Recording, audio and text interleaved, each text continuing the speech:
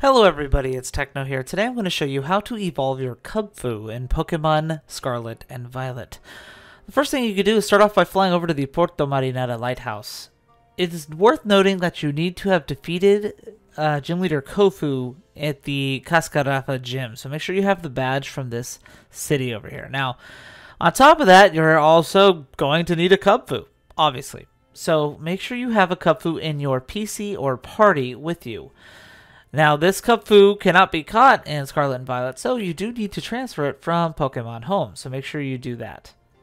Now, the Pokemon highlighted on screen right now are Pokemon that also have special items given to them through the same method. So, if you're just trying to get the evolution for Kubfu quickly, I recommend boxing every other Pokemon you see on screen now and having only Kubfu in your party or PC.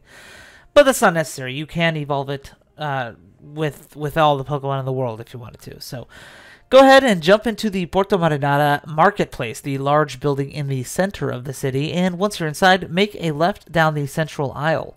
Over here, you'll find some vendors at the carts over here, and normally there's 3 of them. These 3 are always here, and they sell a variety of items, but there's also a 4th vendor that appears once you have any of those Pokemon that were highlighted earlier.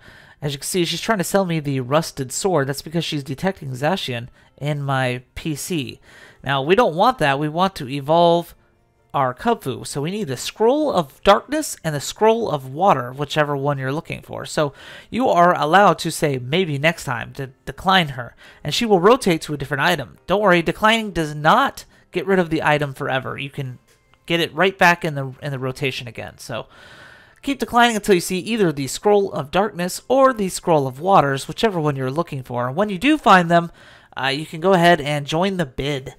The bidding system is pretty easy. I don't think it goes higher than 7,000, so just bid the highest number all the time just to get it over with, and eventually you should win this thing. It's not very difficult, and even if you wanted to be a cheapskate about it, chances are you're really not going to save a whole lot more than just bidding the highest number. So, just do it. Anyways, when you win, you will get the Scroll of Darkness or the Scroll of Waters, and you can use it from your key item pouch on a Kubfu in your party.